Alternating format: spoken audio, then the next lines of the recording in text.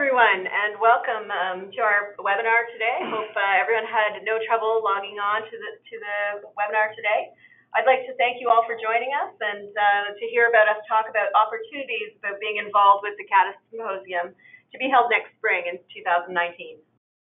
My name is Tamara Rader. I'm one of the patient engagement officers at CADTH, which stands for Canadian Agency for Drugs and Technology in Health, here in Ottawa.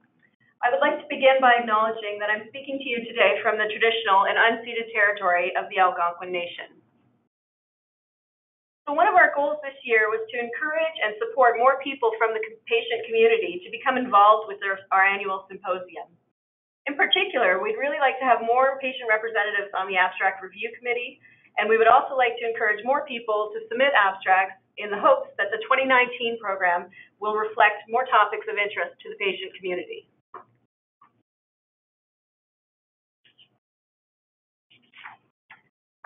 Today's webinar will begin with a quick reminder of what CADTH is.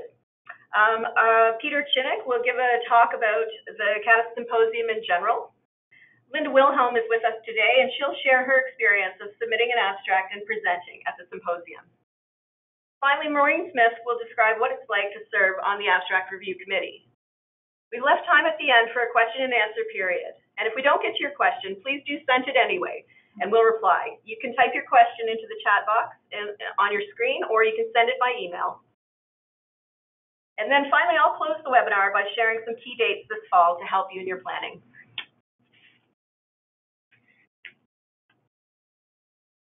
This is the order of today's speakers, as I mentioned.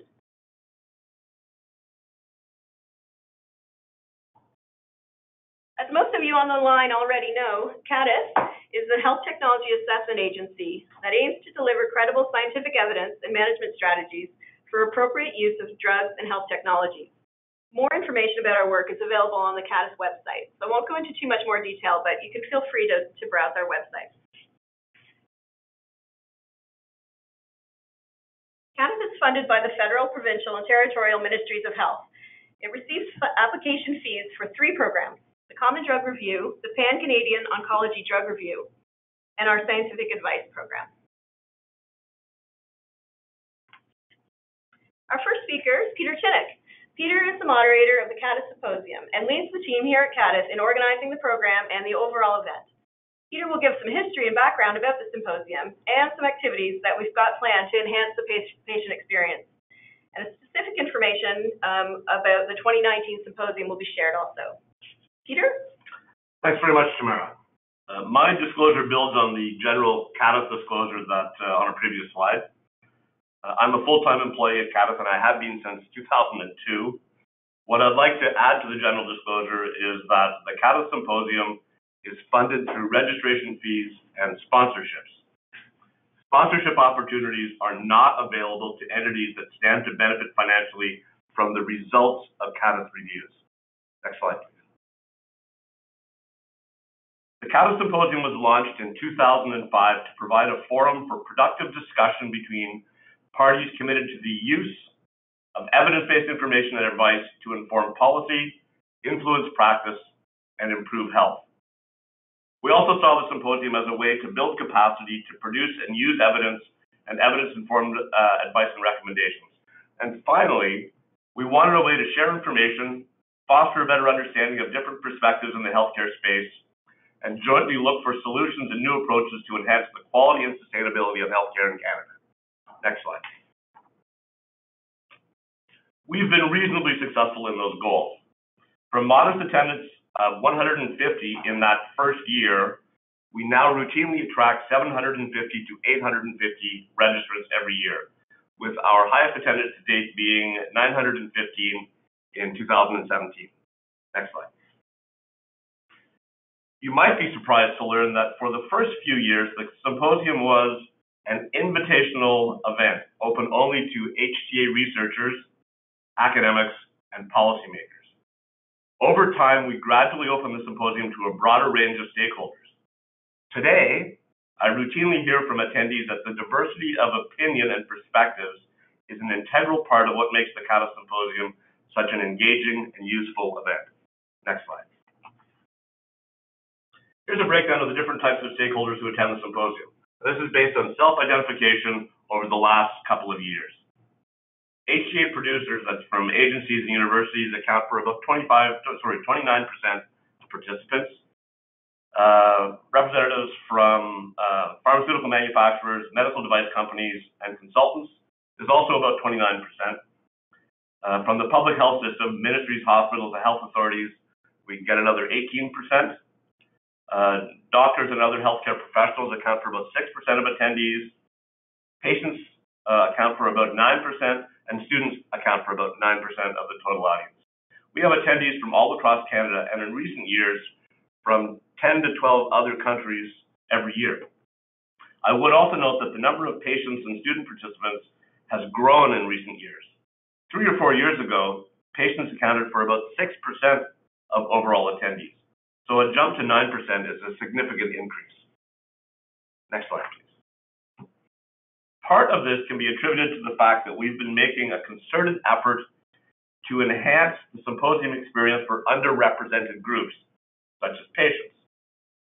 For the past 3 years, for example, we have been accredited as a Patients Included event, meeting all 5 of the clauses in the Patients Included Charter. For patients, we also provide useful background information in advance, such as an info sheet on HTA terms and commonly used acronyms. We also hold an introductory workshop on HTA as part of the symposium program. Our travel awards, which cover up to $2,000 in travel accommodation and registration costs, support patient participation at the symposium. We have a separate awards program for students as well. And we also hold a meet and greet for the patient community at the symposium on Sunday evening before things get underway in earnest. Next slide. Now let's turn our attention to the 2019 CADTH Symposium, which is about 7 months away. It will be held in Edmonton, Alberta on April 14 to 16, 2019. Not only is it the 15th annual symposium we've put on, it is also an opportunity to celebrate CADTH's 30th anniversary. Next slide. The symposium theme for 2019 is Supporting Health System Transformation. We know the health system is changing. There are lots of discussions about a possible national pharmacare initiative going on. Gene therapies hold the promise of curing various ailments, but often at a steep price. There are new and disruptive drugs and medical devices. Digital technologies are forcing us to look at how to utilize data from old and new sources to support decision-making. Not to mention patient-centered care, value-based procurement, and many other trends. So this year, the symposium will look at the role of health technology assessment, HTA, and health technology management, HTM, to support the transformation that is occurring in healthcare. Next slide. Now, before we go on and get into the specifics of abstracts and the review process, I just wanted to mention some of the various formats that people can present abstracts in. So the first are poster presentations. Posters can be a really good way to present targeted research or significant work in progress. They're also a great way to set up an opportunity to talk one-to-one with people who are interested in your work. So people don't come to see your poster unless they're interested in the topic, and that means you can have a really engaging conversation. Oral presentations or PowerPoint presentations, usually 15 to 20 minutes long, including time for questions. We group the oral presentations thematically. So there's usually 3 or 4 talks on the same topic scheduled at the same time. A panel discussion brings together up to 4 experts plus a moderator to focus on a particular topic. A panel is 1 hour and 15 minutes long. Breakfast sessions are usually held early on Tuesday morning. They tend to be fairly informal, and they bring together groups of people with a shared interest in a particular topic. And finally, workshops. Workshops are highly interactive and are often, but not always, focused on technical or methodological issues. You can propose either a half-day or a full-day workshop. So that gives you a sense of what the options are, and now I'll turn it back to Tamara. Thank you very much, Peter. Listing the types of presentations and discussing them is an excellent segue to our topic of our next speaker. I'm very pleased to introduce Linda Wilhelm. Linda has been the president of the Canadian Arthritis Patient Alliance and someone who's been living with rheumatoid arthritis for 35 years. She and her colleagues at CAPA have been regular contributors to the CADTH Symposium program, and Linda will discuss her experiences with the submission process and in presenting her work at the symposium. Linda? Thank you, Tamara, and hopefully everybody can hear me good. Very happy to be here and thank CADTH for putting this on. Really important, and I'd like to just go to the next slide and talk about our experience. So just a disclosure side, this comes directly from our CAPA patient input submissions that we submit, and but also for the next slide, we are all volunteers, so the money we get from CAPA we do not take salaries for. We are all volunteers on our board living with inflammatory arthritis. We are a virtual organization, so we have no bricks and mortar office. We only have a very small part-time admin support, and then we have an accountant who takes care of our books for us. So next slide. This is some of our activities that we do, and we've been developing resources for patients and working with our researchers and collaborating with researchers. We also provide opportunities for other patients, and we disseminate knowledge for other patients, quarterly newsletter, and our website and Facebook social media. Next slide. So we have submitted abstracts for both the 2017 symposium and 2018 symposium. 2017 was accepted for a poster, and 2018 we did a panel presentation. We submit abstracts for many conferences because we think that they are a great opportunity, a fantastic opportunity to showcase what CAPA is doing to everybody, and it's a great knowledge translation. And just as recently we were at the European League of Rheumatology meeting, we had a poster on our methotrexate resource, and the Spanish patient organization have actually adapted that, and now they are translating that resource into Spanish for their own website. So internationally, it's even given us opportunities.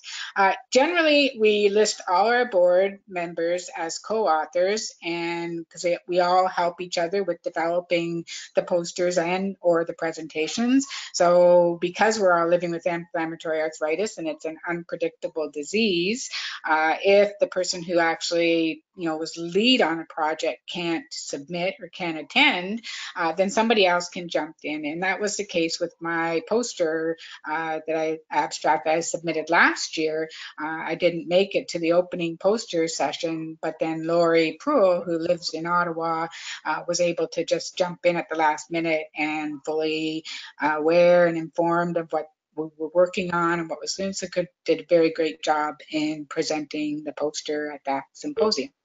Next slide. So this is the abstract submission form on the website. I've found the CADTH abstract submission process to be very straightforward. What I usually have done is I kind of go through the submission process and have a look at what's required and do my abstract in a Word document that I can cut and paste into the actual submission so that everything's kind of already laid out and straightforward. Next slide. So it just kind of goes through what the information that they're going to require, which is why I like to go through it first to make sure I have all that information handy. Next slide. And then this is some of the information again that identifies yourself or what you wanted, what your abstract is for, and what you'd hope to get it accepted as. Next one. And this goes into the actual abstract and just kind of gives you a good idea of what what you want to present on and who your audience is and what's your focus. Next slide. And this is where you kind of can cut and paste your abstract into here and make sure you have your word count and know what you're going to say before you actually push the submit button for your abstract. Next slide. Next slide. This is just giving you an idea of what it looks like. So as I said, I found the process very easy to navigate, and if I have ever had any questions, the CADTH staff respond very quickly and are a fantastic resource. The only complaint that I would have would be the timing of the abstract being accepted and the announcement of who gets the travel awards. And that timeline could be a little closer together. First, our CAPA is a very small organization, and these travel awards really play a huge role on whether or not we're going to be able to attend this symposium. So to know when to make your travel plans and to be able to plan things, it'd be nice to have that timeline a little closer. I find the symposium have been very accepting of the patient perspective, and I think that the symposium itself, as Peter alluded to, is such a diverse audience that it does create a good awareness of your organization and what you do when you are involved in a panel presentation or a poster session, because there's just so much diversity in the audience there, and provides so many more opportunities that can come from that, being at the CADTH Symposium. Next slide. So that's going to be it from me. I'm going to wrap up now, and I guess we'll save questions and answers to the end. But there's my email address, and if anybody has any other questions, they can certainly email me, and I'm available to answer any questions or any thoughts you might have. Thank you. Thank you, Linda. That was great. Thanks for that practical advice and showing what the form looks like so people know what they're getting into when they're about to submit an abstract. Terrific. It's now my pleasure to introduce Maureen Smith as our next speaker. Maureen is a board member of the Canadian Organization for Rare Disorders. She also serves as patient member with Ontario's Committee to Evaluate Drugs and the Ontario Health Technology Advisory Committee. Among her other activities, Maureen has volunteered for the CADTH Symposium as part of the Abstract Review Committee, and she'll share her experiences and describe this role. Maureen? Hello, everyone. It's great to hear that so many people have signed up for this webinar. As a patient, I think it's very encouraging that there's so much interest. So hopefully this will be the beginning of your involvement or the continuation of your involvement with CADTH. Next slide. So I don't have any competing interests with regards to this presentation. I'm just here as a patient to speak to you about my experiences in the past 2 years of serving on the Abstract Review Committee. Next slide. All right, so what everyone wants to know, what is your commitment? How much of this time is this going to take? Well, the first thing you have to do is you have to respond to a call for abstract reviewers.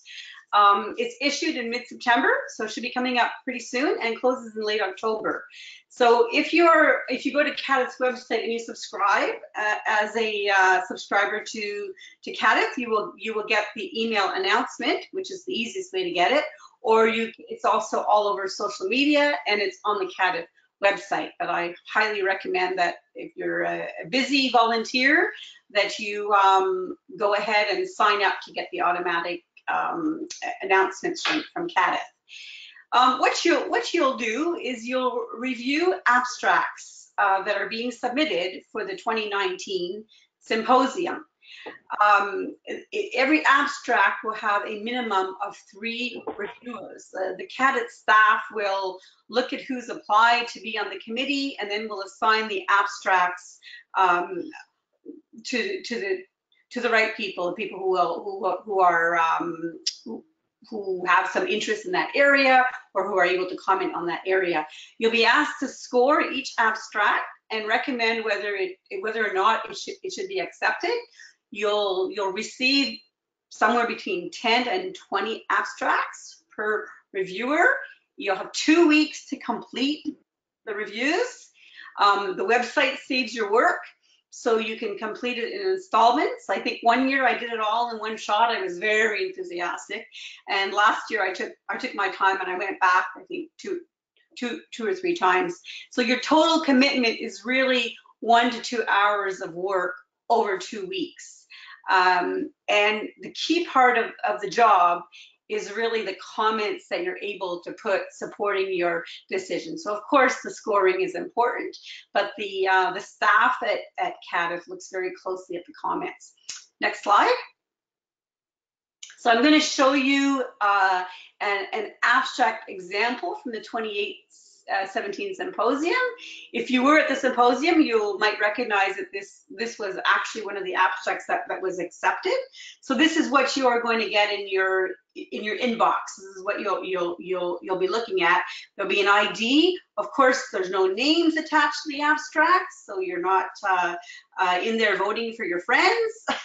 And there'll be the title and the primary audience and what the presentation preference is. So for this group, they wanted to have a panel discussion, but you'll see on the evaluation form, you could also say, well, you know, I don't think this is really suitable for a panel discussion. I think it would be better for a poster or some other form of presentation. So that's really something you can put in the comments, and then you've got the objectives and of course the keywords. Next slide.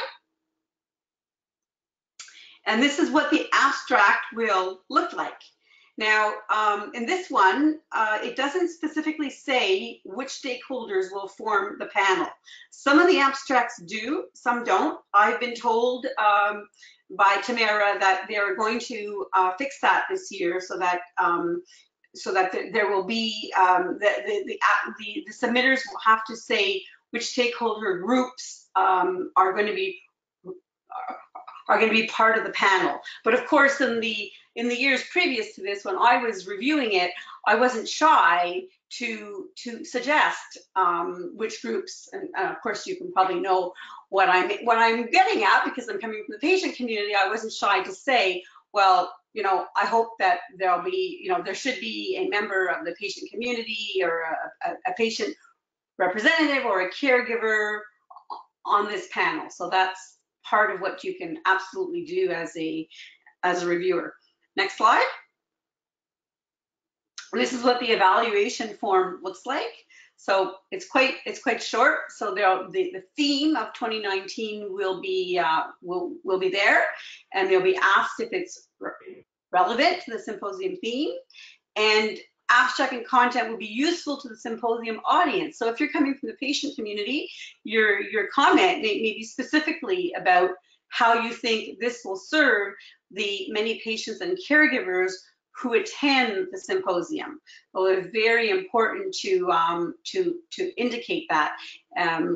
What is the relevance of this presentation? Is this an area that's of concern to us that will be helpful to us in the work that you or your group does? Next slide. Just following along with the evaluation form. So you're looking for high quality abstract. I think I focus on the one clear and easy to understand. You can make comments there. What I've done in the past is highlighted words that I think are not understandable to lay people, so that they can change these. I mean, this part, if you're a non-scientist, can be extremely helpful to CADTH, and then of course the subject and content of the abstract. Next slide. And more comments, then you're either making a positive or a negative recommendation. So your score has to be a minimum of 15 for a positive recommendation. And this is where you can also suggest that this abstract be accepted, but maybe not in the format that the people have specifically asked for. But maybe you think it would be better to have it in a shorter, maybe it's too long for 75 minutes. Or maybe you think, wow, this is a topic that is hot, that people need, you know, are clamoring for more information about. You know, can you not suggest this to be a half-day workshop? You could certainly do that. There's no rules to what you can put in the comments. I've been told by the CADTH staff that the comments are extremely important, that this is really, you know, they read them all, they consider them all, and that they help along. So I'm going to move on. I'm going to show you what's going to happen once you've done your review. So next slide. Oh, I guess I'm not doing that right now. Okay, maybe the next slide after that. Yes, okay, I'm gonna skip there. So the scores, your recommendations, your comments are collated. That then goes to the program committee. And I'll just note that on the program committee, there's also our patient stakeholder on that committee. So they'll look at those recommendations, the scores, and they are the committee that makes the final recommendation. And I think that goes to the scientific director of the conference. So, but the comments are really key to the final go or no-go decision. And now I'll go backwards. Sorry. Previous slide.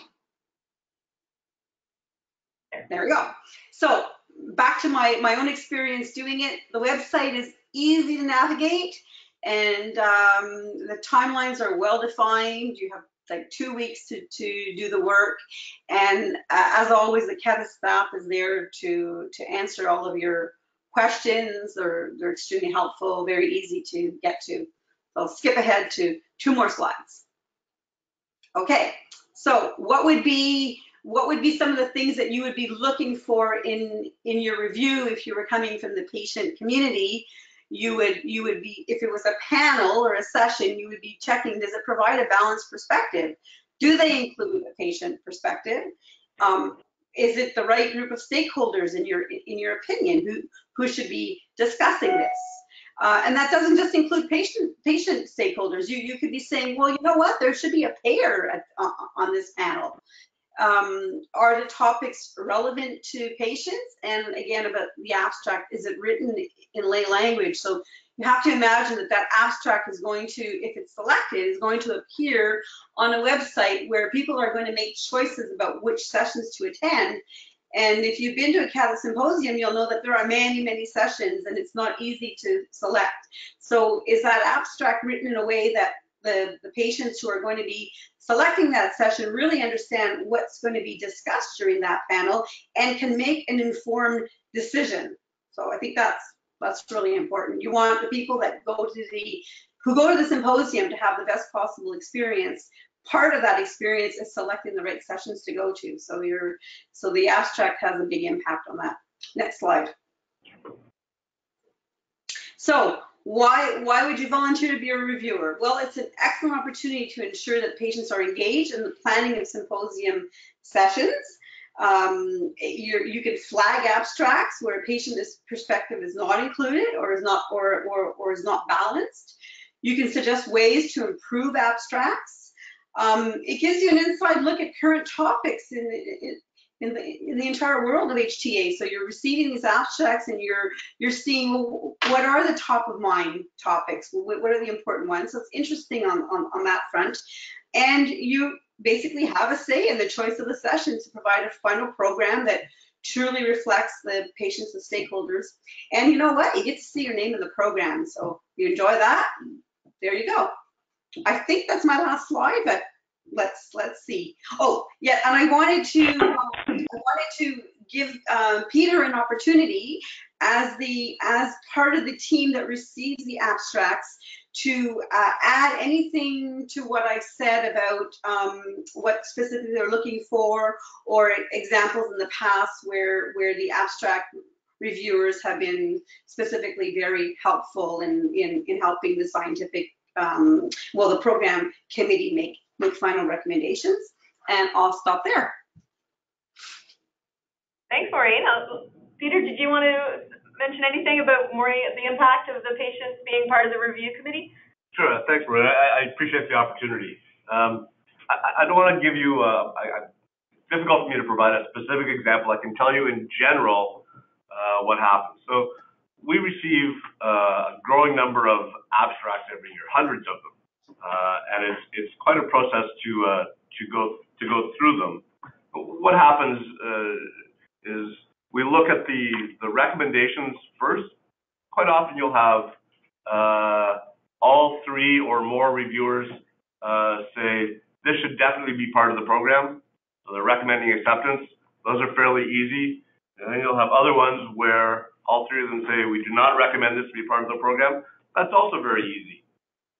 It's that gray area where 2 people have said yes, this should be part of the program, and one person has said no, that the comments become extremely helpful.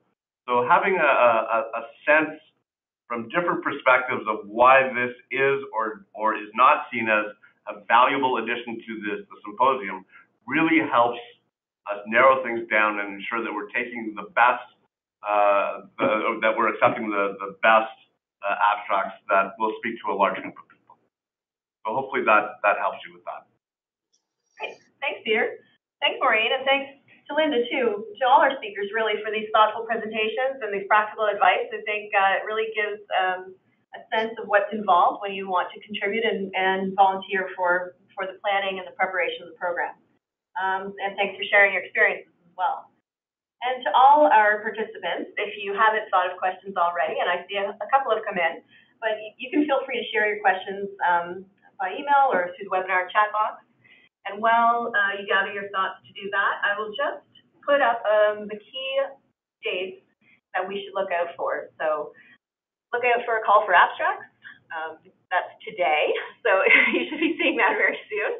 You'll have until the 26th to prepare your abstracts and submit them. And then, as Maureen pointed out, there will be a call for abstract reviewers. So if you're interested in contributing that way, you can look for a call for those, a call for reviewers to sit on the review committee September 24th. We do have a travel award program, and that is also going to be announced the week of the 24th of September. And finally, the recognition awards and nominations, that will be the week of October 1st. So if any of those categories or any of those dates are important to you, I just wanted to put them up there to help you in your planning. If I may, just to respond to a comment Linda made earlier, you'll notice that the timing of the notification for travel awards and the abstracts are very closely linked in early January. Okay. Thank you. Okay, great. Well, I guess we have lots of time for discussion. So I will start by just sort of sharing some questions that we've had, and then we'll put it to the panel to see if there's any answers, or I might be able to answer some myself. To start off with, it's a bit about the question about what is a patient, or what does the patient mean? So do any patients within that category identify as caregivers? And does CADTH accept and review abstracts for review from patients only, or do we include caregivers in that category also? And I would say that we include caregivers in that category also, definitely. And we've been trying to use the term patient community because the patient relevant submissions that we get come from people who are patient advocates, who work in the area of patient engagement, who are people with a chronic disease or any kind of living with any kind of health issue, and also their caregivers. In the past, we've been able to fund also through the Travel Award Program a companion for somebody who wanted to participate but needed their caregiver to come with them. So we recognize that important role of caregivers and their perspectives when it comes to symposiums. Thank you for that. Bring that up. We often don't mention caregivers as much. Great. Okay, so our next question, I'll just read it out here. Some patient organizations do not feel our views are adequately represented at CADTH because we choose not to accept funds from the pharmaceutical industry and lack the resources to engage fully with drug policy issues. The question is, does CADTH recognize this problem? And if so, does the agency have plans to address it? And I just want to say thank you for that question. It's a big one. What I'll say is that part of the reason for this webinar is to reiterate our need for diversity of perspective and to include everyone under that patient category, to feel free to not only submit abstracts but also be involved in the choosing of what abstracts are accepted. And I'll just find out if Peter would like to say anything from the organizational point of view. Sure, and thanks for the opportunity. It's a very big question, and certainly, if I'm reading it correctly, goes far beyond the symposium itself. I can only speak from the perspective of the symposium today. We are, as Tamara said, fully supportive of diversity at the symposium. That includes all types of patient groups and perspectives.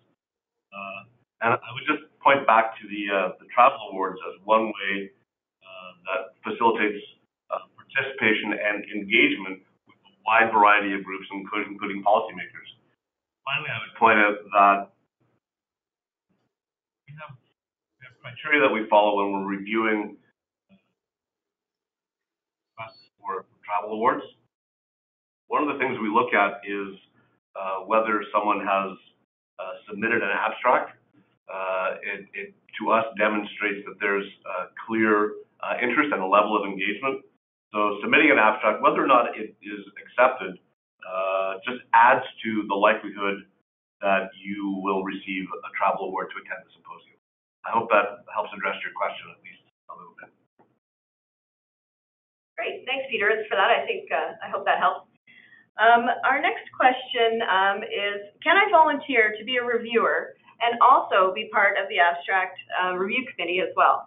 And I think, also submit an abstract as well. And I would say that yes, that's true. You can do both. Absolutely. Absolutely. That's happened on more than one occasion. And you won't be assigned your own review, your abstract to be reviewed. I have to admit that that on one occasion, someone was assigned their own abstract to review. They gave it high marks and also reported themselves, so that we didn't include their evaluation. Maureen or Linda, do you have anything to add to that, or have you had that experience of both reviewer and someone who submitted an abstract? Yes, this is Linda. Actually, we have, as I said, all our board members are listed as co-authors when we submit an abstract. So Lori Pruill was actually on the abstract review committee, reviewed the abstracts last year, and I know for a fact she didn't review my abstract. Great, thank you. Okay, our next question goes back to the symposium as a whole. Will CADTH be adopting a robust patient code of conduct for Edmonton? The answer, and I'll let Peter speak about this more, just to give you some clarification, we will have a code of conduct for our next symposium. It won't be for patients. It will be for all the participants. Did you want to add anything to that, Peter? Or? Sure. We're actually putting together a code of conduct for not just the symposium, but for all CADTH events. As Tamara says, it's not directed at patients, it's directed at all attendees. And it's in the process of being drafted now, so it will be ready to go by the time we open registration for the 2019 symposium. That happens in early January. We'll be asking people to indicate their agreement to abide by the code of conduct in order to register to attend the symposium. Thank you. Just give it a few more minutes in case anyone wants to ask any follow-up questions or anything else to add.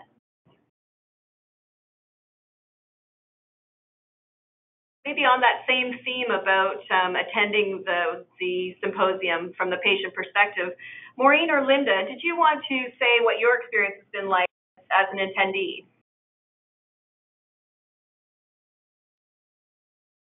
Sure, I can speak to that. I've attended a number of CADTH symposiums.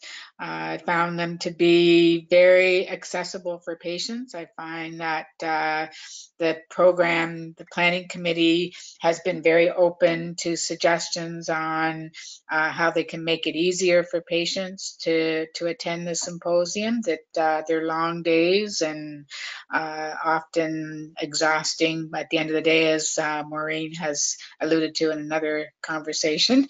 That often with patients, we can't make the evening events, and that's what happened to me in Halifax. I couldn't make the evening events because the days with the breakfast session starting at often 7:30 in the morning, you're up early, and by the end of the day, you really do need to go back to your room and rest. And I found that that's been they've been very good for patients in the poster sessions, about having chairs at the posters. I think this year they had some for the for the patients who were presenting. So just little things like that that can make it easy for a patient to get through a long day.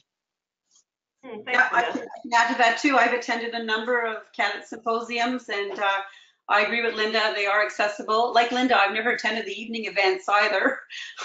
That's just the reality of living with a chronic health condition. When you sign up for these events, you have to pace yourself, and I think that patients and caregivers know very well that they're not going to be partying in the evening when they've attended sessions all day.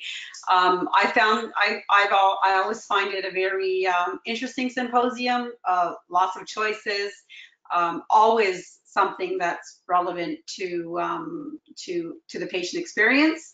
There's a wide variety of sessions, from beginner sessions where people maybe are coming for their first time or just beginning to have interest in health technology assessment. There are some beginner sessions, but then there's also some very in-depth sessions for people who have been doing it for a number of years and need to keep up and learn more so that they can advocate meaningfully and they can participate meaningfully. So I find that there really is a very good balance of sessions. And, let's face it, health technology assessment is not the most exciting topic around. So you have to work pretty hard to make it interesting. And I think that they've done a good job of that. And I always really appreciate the fact that the travel award is given out ahead of time.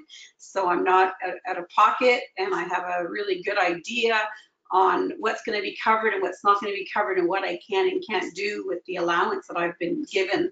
There's no guessing and there's no surprises when I submit something at the end and find out that, oh, that wasn't included and I thought it had been. So I find that the fact that they're with patients included and they follow those guidelines are really very helpful. And I'll stop there. Right, thank you. Sure, Peter. I just wanted to say thanks to both of you for mentioning that CADTH staff is very open to suggestions and ideas. So I just wanted to make an open offer to people that if they have suggestions about the symposium or possibly about the code of conduct, they should feel free to send their suggestions along to the email address that we have, and we'll certainly take a look at all of those. We try and make it a friendly event that fully engages patients and, in fact, all of the stakeholder groups that attend the symposium. So really open to your suggestions. Thanks.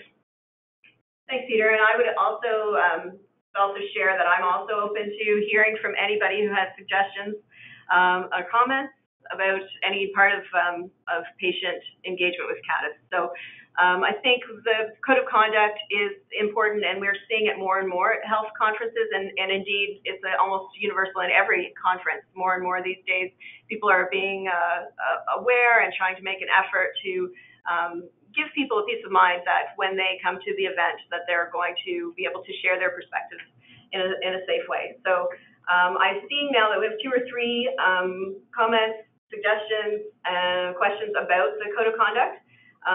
For example, will other stakeholders have to sign it? It's one overall code of conduct for all the CADTH events. So it's basically all the stakeholders who wish to participate. Yes, they will.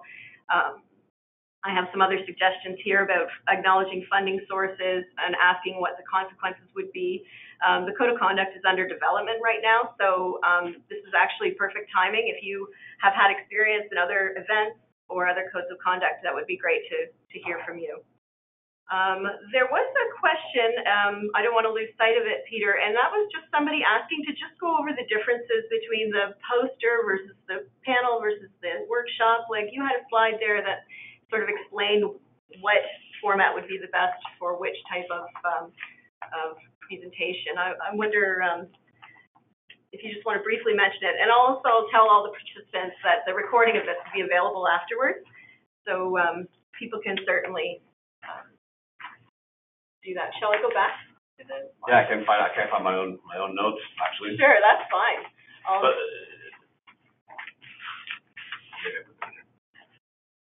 You're right at the beginning. I did. tucked them away. So here we go. A poster presentation is like if you apply to do a poster, we'll send you the exact dimensions and so on of the poster, and it's displayed with all the other posters. We typically have about 80 posters that are presented at the symposium. The posters are up for the duration. If you haven't been to the CADTH Symposium before, on the Sunday we have workshops and short courses throughout the day. So either half-day workshops or full-day workshops, and that's followed by a brief period where we have meet and greets for the patient community, and a separate one for students who are attending. So our CEO and some of the vice presidents, members of the executive team, and some key staff who work with those groups also attend and frequently say a few words. But it's just, that piece is just a very good way for all the patients who are there to get to know each other, so they don't feel as isolated as they sometimes might when you walk into a big conference and you don't know anyone. That is followed by a welcome reception for all attendees, where the posters are the star of the show. So it's an opportunity for people to have some appetizers, a glass of wine, and walk around and see all of the posters. The poster authors, primary authors, are on site, so it's an opportunity to engage with people who are interested in your poster topic. But the posters remain up. We don't rotate them or change them. They remain up throughout the duration of the symposium. And typically, authors will go and stand by their poster during breaks, because there's lots of people who travel through and want to discuss the poster content. So a poster is a really good way to start. If